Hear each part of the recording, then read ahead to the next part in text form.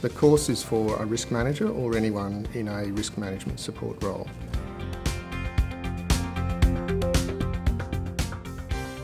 The course covers the importance of establishing an integrated risk management framework within an organisation and the key elements that should be within an integrated risk management framework.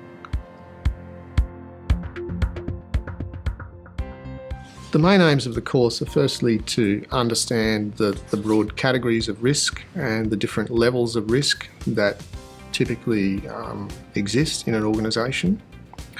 The second is to understand the regulatory environment that affects the organisation and what the risk implications of that regulatory environment are, with things like the Corporations Act and other important legislation. And the third thing is to understand how a risk management framework will actually help an organisation deal effectively with its risk management challenges.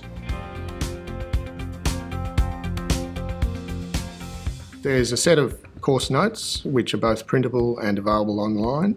There are key points which summarise each section.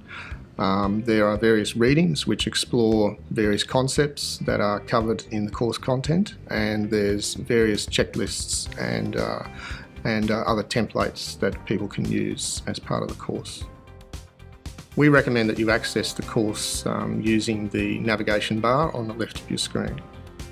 So enjoy your study. If you have any questions, contact your state training advisor, and the details of those advisors are on our website under the Short Courses and Certificates tab.